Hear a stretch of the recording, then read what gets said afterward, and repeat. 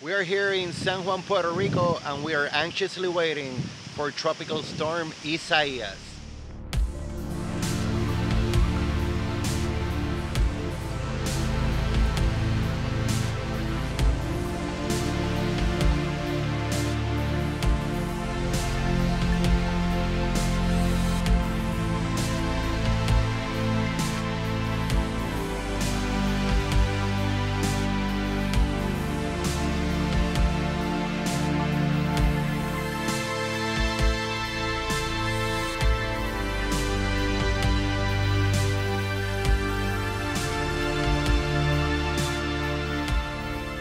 So here we are, it's the end of July. I'm back from Arizona, and so far the hurricane season has been every bit as busy as we thought it would be.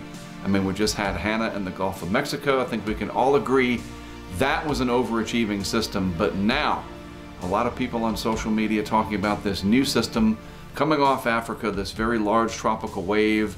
Maybe it's going to impact the Lesser Antilles first, you know, the Northeast Caribbean, Puerto Rico, and perhaps eventually even Florida. And this was a situation where we had a very large and vigorous tropical wave emerge from Africa and move off to the west into very favorable conditions. It just looked like trouble, and it eventually was going to develop. The problem was nobody really knew how to pronounce the name. You have to understand, we name storms for a reason, to keep up with what is what. So the names are chosen by the Hurricane Committee for Region 4 of the World Meteorological Organization. It meets on an annual basis, and you know, names are selected from both English, Spanish, and French dialect. Isaias, Isaias what? And being Brazilian, I thought it was really funny that people couldn't pronounce Isaias. And it's not always gonna be Cindy, Bob, or Anna. Sometimes we have these names like Isaias. And it really didn't matter how people pronounced it. It looked like, I think the main point here is that it was going to be a problem for somebody. And eventually the Southeast United States. But how close, how strong, when that was going to happen, that certainly remained a big question. And so I was talking to Brent about it, constantly in communication with him. Do you want to come up to the lower 48 out of the Virgin Islands and be here for it? And you know, remembering Dorian in 2019, he was kind of like, I don't think so. Those recurves, you got that potential for a recurve, so you know, it could be a 50-50. Next thing you know, you're driving the Rodanthe to the end of the earth to catch the last of it, the last possible place. Well, the early indications were that Isaias would come through the Northeast Caribbean and eventually affect Florida in some form or fashion. Again, you just don't know how strong or when or exactly where. But you know, I figured any threat to Florida, I want to be there. I want to make sure I'm there for that. Mike was available, so off we went. Mark says he wants to put his first camera in Marineland, Florida, which is just south of St. Augustine on the East Coast. And we head south on 95, and then we're just driving and driving and driving. Finally get there. Maybe 4 o'clock in the morning, something like that, really late. Yeah, so I knew exactly where this first camera location would be, down there near Marineland. Brent and I were there in 2019 setting up a camera for Dorian. You know, we talk about Dorian a lot, and the reason is these parallels here were pretty striking, with the one big exception, of course, that Isaias was not going to be nearly as strong as Dorian, at least we hoped not. All right, let's get this camera strapped down and get out of here. And from out of nowhere, these bugs, this massive infestation of bugs of biblical proportions descended upon us. I didn't even know what they were. Yeah, sometimes you never know what you're going to encounter out there when we set up one of these cameras, especially in Florida and especially in the middle of the summertime. But we got it done. We went over to the hotel after that in Palm Bay, got some sleep, and we were ready to go later on that Saturday to set the second camera up in the Vero Beach area. Here we are, Mike and I, August 1st, Saturday. We're gonna go set up a camera up on the bridge here going over the Intracoastal Waterway on the way over to Vero Beach. Should have a good view. Isaias is weakening, but still should have some pretty good impacts.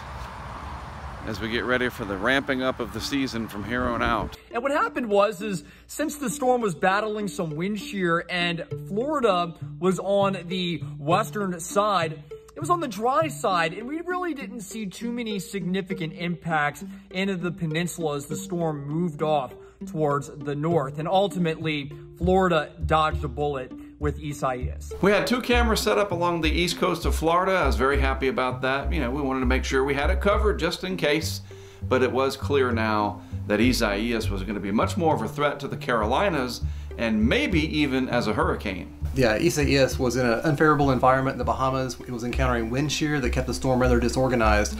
As it was expected to approach the Carolinas in 2 to 3 days, the conditions were going to become more favorable. You've got the warm Gulf Stream waters. You've also got the wind shear is going to relax as it approaches the Carolinas. Those 2 factors should allow the storm to intensify and develop an inner core that is sort of lacking at this point in the Bahamas. That's a little breezier today. Yep. A little bit more gray hurricane sky. So it's now Sunday, the 2nd of August, and it's clear that we need to get back north and set up equipment for Isaias in my neck of the woods in southeast North Carolina and vicinity. So once again, it's time to hit the road. Lucky for me, I had Mike to help out with the driving. I mean, the thousands, the hundreds of thousands of miles that Mark has clocked in the last 20 years. It's just remarkable to me that he's just able to keep going, because I saw firsthand what it was like. Just first of all, just the hours on the road, the 3 o'clock, the 4 o'clock in the morning driving through Nowheresville, the bad drivers, the bad weather, of course. The dude is driving into hurricanes. And many times the bad food. I mean, I'm just stunned that he's able to do this mission after mission after mission. I know they're all just like this. And let's take a look real quick at the latest as my driver there, Mike, safely gets me north on Interstate 95 here. This is what's happening with Isaias. The track here up into the East Coast. Big time impacts. Doesn't have to be a big hurricane to bring in big impacts. Mark started the process of lining up locations in Brunswick County, coastal Brunswick County, to where he thought the storm was going to come in.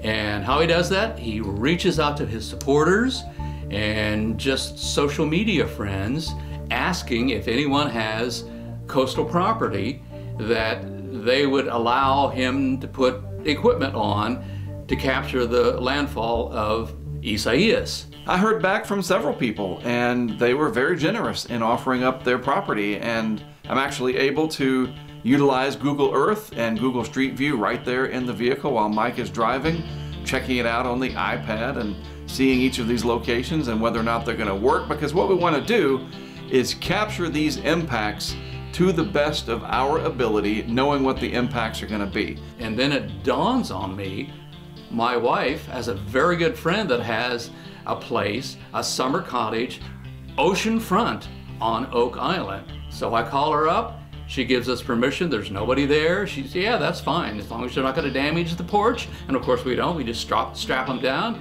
and we're off on our way. And that's exactly what we did. We got to the beaches of Brunswick County, we set up these 2 camera systems, and it was easy.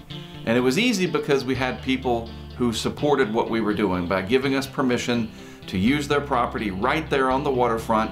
So it made the process very easy. We didn't have to waste any more time. Remember, we are now about 24 hours out from what would eventually become Hurricane Isaias.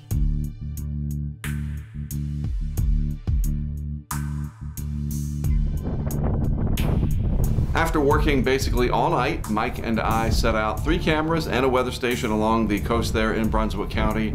And as the dawn came in and the sun started to come up, Isaias was really looking like it was on a strengthening trend, probably going to become a hurricane that night before making landfall. So time was definitely starting to run out.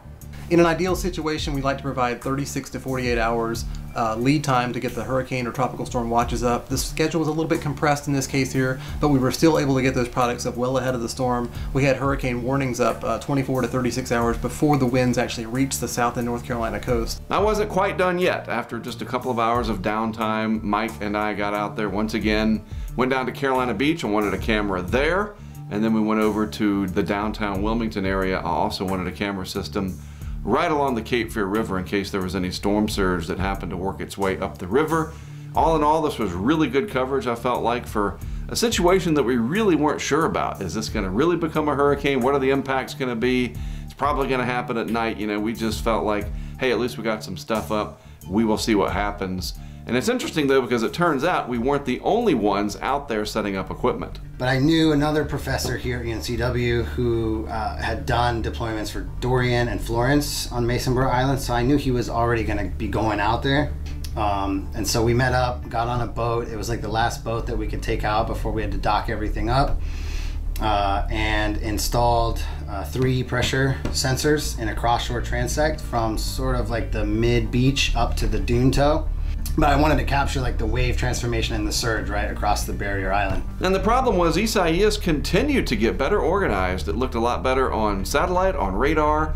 Recon was confirming that the pressure was dropping, and it looked like it was going to continue this process all the way up to landfall, a trend that we have seen quite often in these last few years. One of the concerns we had was, of course, storm surge, which did develop along the southeastern coast of North Carolina into the Myrtle Beach area of South Carolina.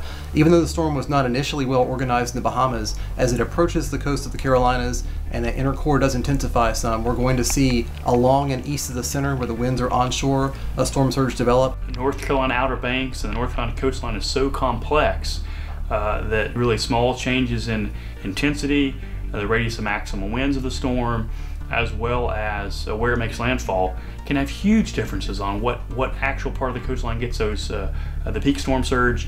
And it's one reason why we tell people not to, compare previous storms with current storms, because each one's going to be different. I think a lot of people were going to be taken by surprise, especially along the beaches of Brunswick County.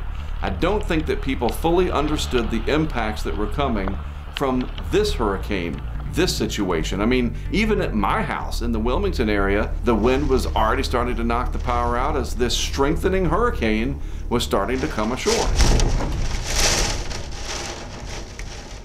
And then there's this concern for tornadoes, and it seemed like Isaias was just cranking them out. We're in that right front quadrant of the storm. The winds are swirling in such a way that updrafts within these showers and thunderstorms tend to rotate, and that's where we see the tornado threat typically be highest.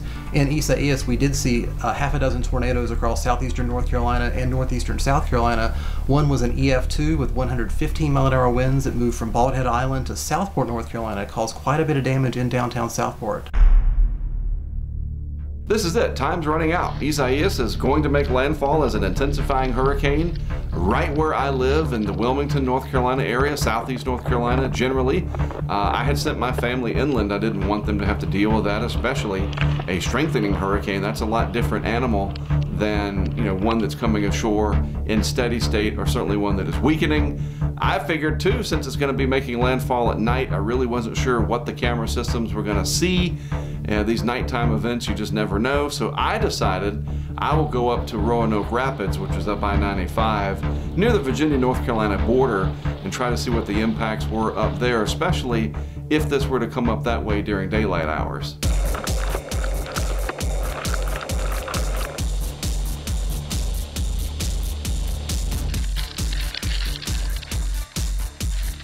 It's about 11 o'clock Eastern time, and I arrived at the hotel just in time to watch these cameras as Isaias is making landfall in southeast North Carolina. Every one of them was kind of interesting in their own way. Of course, we had the weather station on top of the bridge there. That was doing great, providing some really nice wind readings and pressure readings. But it was this one camera along the west side of Oak Island that stole the show. In coastal impacts, we typically think of the water level, we call it total water level, right?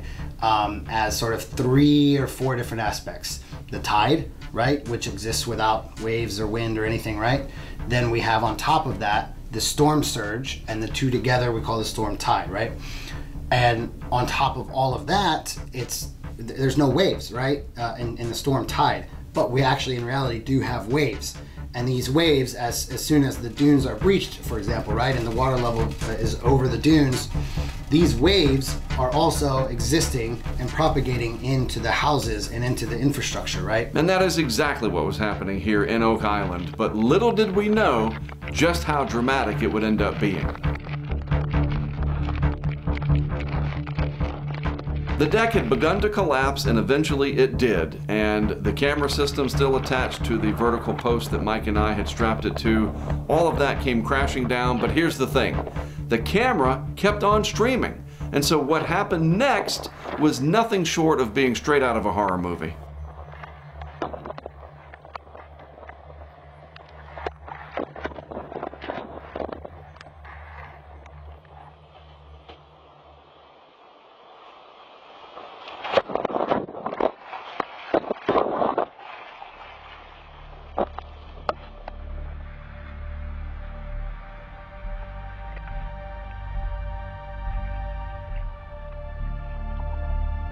Now the camera box is sealed, and so it obviously floats, and it's also got night vision, so we can see what's going on as it keeps on streaming there from underneath this house.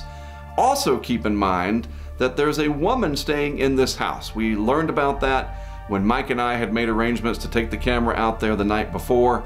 The gentleman that set it all up for us told us that there's somebody staying there, so we were very careful not to disturb her the night before, but now she's trapped. She can't leave even if she wants to.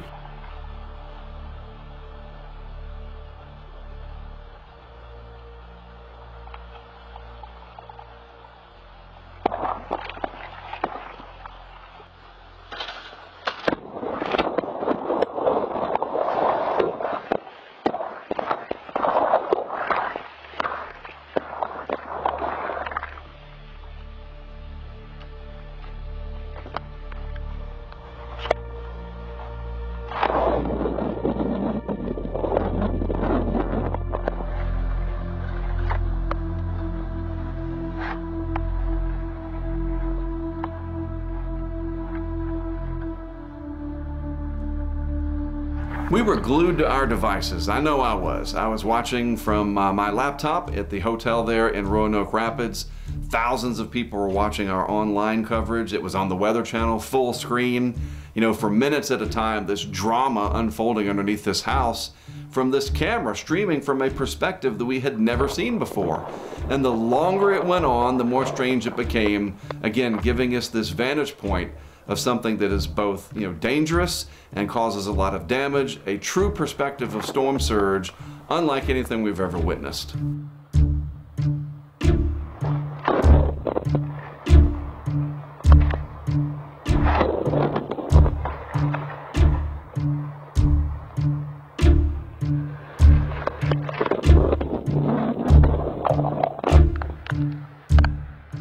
The water level kept creeping up as the surge got a little bit higher. This storm surge, of course, was topped by 3 or 4 foot waves rolling in every few seconds.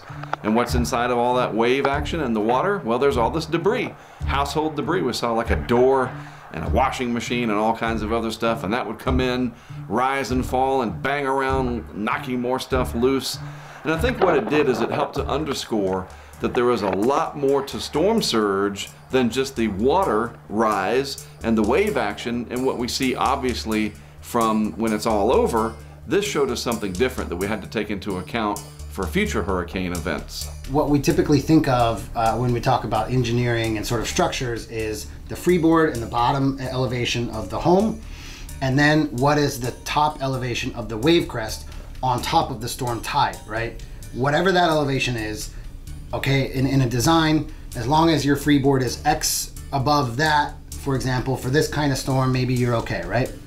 One thing that I really hadn't occurred in my mind, or I hadn't seen physically, right, with video evidence, is this whole concept of that you also have debris floating on top of the storm tide and the waves. And that exceeds by, in some cases, several feet, the crest of the highest wave, for example, right? And so even if you have a wave which you'll know is 2 feet below the house, we might still expect structural damage because of this floating debris which is extending feet above the free surface.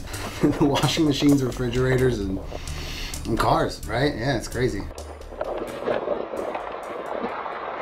Then, to make matters worse, we started seeing sparks from the electrical outlets due to the salt water getting inside.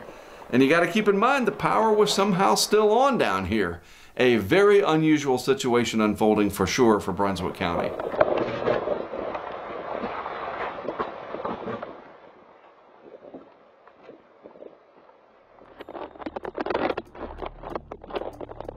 Now we have a problem with the Cape Fear River. It's rising and it looks like it's going to spill over and into downtown Wilmington. You can get the water from the ocean to push up into the river and cause it to elevate. Really, the water doesn't have anywhere to go at that point, and so the water just continues to rise. And we were seeing that from the perspective of the live camera down there next to the Cape Fear River. And in fact, the wind was strong enough that it actually pushed the box around, the camera box, on the pole that we had mounted there. And it turns out that Isaias set the record for the highest water level on the tide gauge there over the USS North Carolina. That's the battleship in downtown Wilmington. That record beat Matthew from just a few years prior, and that record beat Hazel back in 1954. So it just goes to show you that Isaias was a pretty significant coastal flood and storm surge event for southeast North Carolina.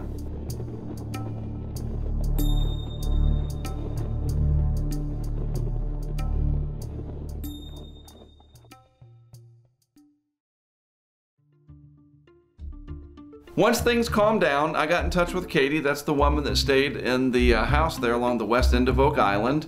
Checked on her to see how she was doing. She told me that her car was ruined. And then she also told me that she could see the yellow box, the camera box, underneath the house. I couldn't believe it. She said, yeah, I can see it in the rubble down there. And I said, can you take a picture and send it to me? And she told me that her cell phone didn't have real good connectivity, and I guess that was understandable. And then I thought, why don't you try to connect to my hotspot that's still in that box? There's a long shot that it's still running. And lo and behold, it was. She was able to connect to that Verizon hotspot and actually send me all these pictures from the damage there on the west end of Oak Island.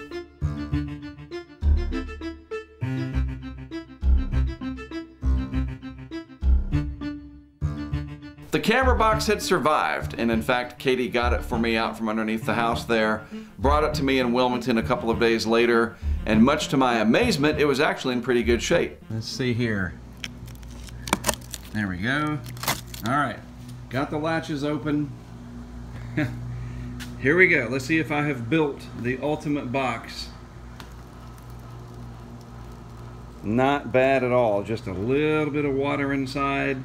There's the hot spot right there, still running. Kind of reminds me of a very similar situation that I was facing about 15 years earlier. Almost bone dry, a little bit of water. Of course, back then it wasn't water that caused everything to fail or anything like that. It was human error. It was my fault. I had the wrong cable plugged into the recording device, and as a result, we just got blue screen for 9 hours instead of this amazing historic footage from Hurricane Katrina. But even all of that has evolved tremendously since then. We now have cloud recording and, this ability to store the live video remotely, but we still have to go back and pick up the camera boxes when it's all said and done. Now, here we are, it's August 10th. A week after landfall, Mike and I going back to clean up. Getting our camera box off the deck up here. Thank you, sir. So there's the rack line down there. It almost did it. Wow. Almost. This area, the east end of Oak Island, fared a lot better than the west side. That's the area where Katie's house was that she stayed in, where we saw the camera wash underneath and all that drama. And that's where the storm surge was the highest. We had a lot of automobiles that were damaged from that flooding. People were actually trapped for a couple of days because of all the sand that had washed in onto the roadway over there. And in fact, it showed us how important erosion and deposition, or what we call the accretion of sand, is during an event such as a hurricane. I think it just had a lot to do with, and this has to do with the surveys that we did, right? The beach profile surveys. where the beach, which eroded a lot, was much steeper and much narrower. And so the waves were crashing right on that beach, chipping away little by little. Whereas the beach to the north was much wider and flatter.